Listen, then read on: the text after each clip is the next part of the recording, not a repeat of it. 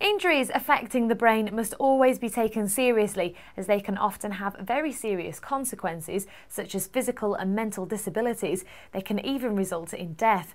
Bleeding in the brain can be caused by such events as a head injury or high blood pressure. The clinical term for a bleed to the brain caused by tearing blood vessels is subarachnoid hemorrhaging, and the symptoms of this condition must always be investigated thoroughly and with urgency. Symptoms of this condition include severe headaches accompanied by nausea and collapsing or losing consciousness. Often people suffering from brain injuries require additional care, assistance and treatment on a long-term basis.